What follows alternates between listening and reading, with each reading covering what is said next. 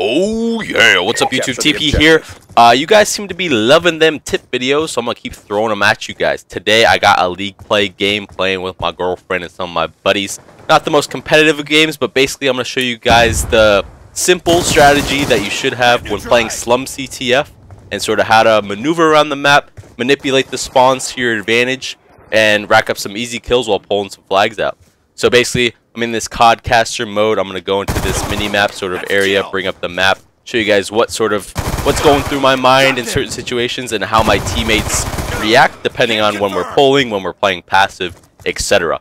I ended up going like 51 and like 14 or something, so I destroyed pretty well, and my team is playing those support roles pretty well also. So basically, I'll show you guys how to play each side and how to sort of react depending on what the other team is trying to do as well. So anyways, on this side that we're on right now, this is deemed the bad side because of the spawns kind of suck. The other team can sort of set up a spawn trap on you if they go to the cop car area, as you see where we just spawned. If one of their teammates is at that cop car right there, they can pick you guys off pretty easily. So basically on this bad side, you're not gonna, against a good team, you're not really gonna get a lot of flags on this side. Maybe one if you're lucky, if you can take advantage and pull off some sort of blank like I'm trying to do right now. As you can see, the other team spawns in that back left sort of area. So what you want to do is have your teammates push up at the garage side, but trying not to cancel this spawn on the back left. As you can see, my teammate just pushed up there, and the entire other team spawned in that back alley area at the garage. That is what you do not want to do. They're trying to control that left side of the map, so you want to make sure you're staying back and letting the team spawn there. So you want to push up that garage side, get inside of it, and block that back alley spawn. And whoever's at the blue side of the map can get some easy spawn kills as your team's pulling the flag out garage. We have the enemy flag. As you can see, my team goes down, but they're controlling our flag pretty well. I'm alone right now, so I'm doing a good job of staying alive with the flag. Basically, if your whole team dies, if you're trying to run a flag, your flag guy really needs to do a good job, waste time, and make the other team just sort of look for you as your other teammates try and push up and get control and regain map control so you can try and run it out. Anyways, on this bad side, you want to make sure you're controlling the left side of the map, make sure you have blue control, and play pretty passive. Make sure the other team cannot get a flag out very easily. It is the bad side. You really have to try your best not to go 4 down. If you go 4 down, you're most likely going to get spawn trapped from the cop car area. So if that ever happens to you and your team, try and have like a smoke on, have one of your teammates pull out a smoke so you can smoke that cop car and rotate back around your flag and regain control of your side of the map. Anyways, when the map's sort of stagnant, both teams are sort of balancing for control, I guess is the best way to say it. You really want to get control of that middle circle and blue side of the map and make sure they're not pushing past you. On this bad side, map control is way more important. If you can control that middle map control and stay alive, you really want to try and just make the other team challenge into you, and as soon as you get a couple kills, that's your sort of cue to push up and try and get garage control. They're going to be primarily focusing on that side of the map, so you really want your SMG players to be focusing on that garage side or try and maybe push through grave, etc. You want one of your AR players primarily to be in the blue, so if you do in fact push up in the garage side, you can have your AR player in blue, and he can easily catch probably 1, 2, maybe 3 people off of that back left spawn, as you can see the other team is getting right now. So when you're running a flag, you want to pull it garage side, obviously, maybe into the back alley, maybe into garage. Make sure you have a teammate cutting off blue and cutting off middle. The other team's most likely going to try and push through blue, overextend to your flag, and try and contest you as you're running it. But as you can see right now, I was doing a good job of controlling the little map. I got shit on right there by RG Jet Life, but basically I was doing a good job just trying to stay alive in the middle of the map area. But now that we do not have control, we need to play a little bit passive and make sure they can't push past our sort of choke points of the map. So we get 2 down right here, 3 down right here. That last guy blue just gets taken out. As you can see, they're spawning in that back left area. So I rotate back to blue because I know we don't have anyone there, and I know the other team's going to be trying rotating back to their spawn or pushing me up blue. So I catch one right there. I know another one's around the grave area, so I'm going to go ahead and make sure they don't get past us and get middle map control. Once again, on this bad side, we do get lucky and get a flag. Mostly, you want to try and build some score streaks, Try and get a flag if possible, but it's the more passive side of the map. You need to be a lot more careful that your entire team does not go down. Get ready for the next round. Play defense if you have to. Hold those 3 choke points at bricks, sort of the cop car area, middle yellow, and the blue side. They're really easy places to hold. So if they're putting you under a lot of pressure, tell your teammates to settle down and pre-aim those spots to make sure they can't sort of push past your line. If that makes sense. Make your lining that middle, those 3 alley points, I guess you can call it.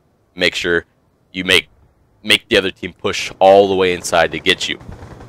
Now we're on the good side of the map. This is the map where you need to put a lot of pressure on and hopefully set up that cop car spawn trap. But in order to do that, you need to push into blue.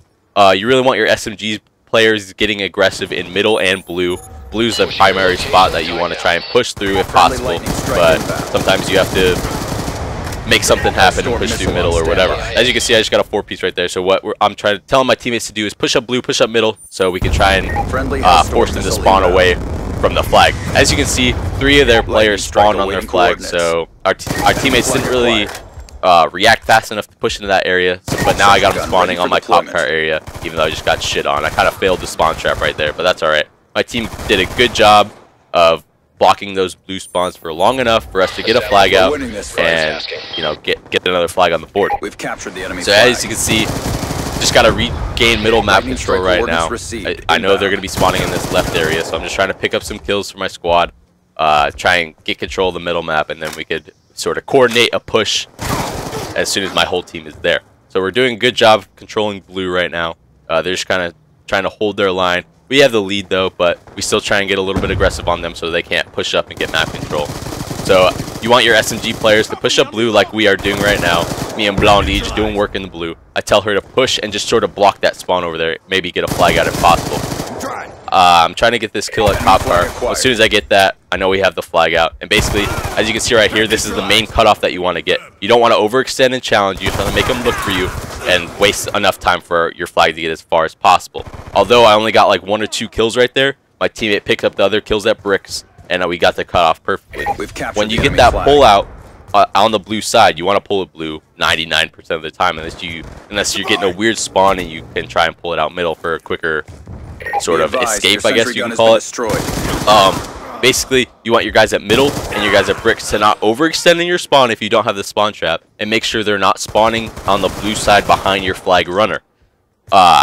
You don't really need to get those kills. You don't need to force them unless they're like running into you, obviously. So as you saw, I was just sort of pre-aiming that sort of middle area and making them run into you. You're the one running the flag, so make them run at you. Easy cutoff, just pre-aim and get the kills. You really, as soon as you get like 1 or 2 dead, you really need to get aggressive on this side and try and get to that middle area control, because then they're really at a disadvantage. They have to like rotate back around their spawn or push you at a sort of disadvantaged position. So we're just constantly putting pressure on this blue side. The other team is just stuck in their spawn, basically. We keep getting aggressive on their flag, making them spawn at that cop car area, and there's really not much they can do. They have to push up middle, they have to push up bricks, and we're just funneling the kills over and over again. This other team is obviously not very good. Look at them, they're not even moving right now. Just they're sort of scared, they don't know what to do. But even against a good team, you can make them sort of worry about you if you're constantly in their face when they're spawning, and making them constantly fight gunfights that they don't want to fight. Friendly RCXD and we're not. What we need to do right now is shift over to the blue side. I'm pretty sure I have a teammate doing that right now. Yeah, that's a good job by whoever's over there. I'm not quite sure who it is. I think it is. Oh, it's True Ratchet. He's doing a good job putting pressure. See, and then we have someone flanking around. I'm pretty sure that's Mello. See right there. This is not good. Do not do this. As you can see, the other team got that front cop car spawn. That is really bad. You do not want a teammate flanking around like Mello just did. I know some people don't really know how the spawns work exactly, but if they do, in fact, get that front cop car spawn, they're going to push past bricks before your teammates are ready, and it'll just disrupt the entire rhythm of sort of the flag right you're trying to pull off. So you need to be careful of that. Don't get too aggressive on the cop car area unless you have control, otherwise you're going to spawn right in your face like that guy just spawned out on the other team. Like where they're spawning right now, that's what you don't want. You want them to spawn in the back of their spawn or on their flag, depending on what sort of position that you are in. Anyways, that's sort of the basic necessities that you need to know on Slums CTF. Hope these sort of tips they should be sort of simple things for you guys, but you really need to make sure your SMG players are pushing the sort of enclosed areas on the map, blue side, and vice versa, garage side on the bad side, while your AR players try and pick up those easy spawn kills as they're funneling out of those cop car areas or the junk area on the bad side as well. Anyways, guys, hopefully this tip video helped you guys out, taught you guys how the spawns work, how to manipulate them. You can sort of flank around if you bring up your back screen and flank around if it's sort of like a stalemate-ish type of game. But anyways, hopefully these tips helped you out. It's pretty basic. I'll do more maybe in-depth videos on some of our gameplay once we start scrimming again. So as you can see, I went 54 and 13. Hope you guys enjoyed the video.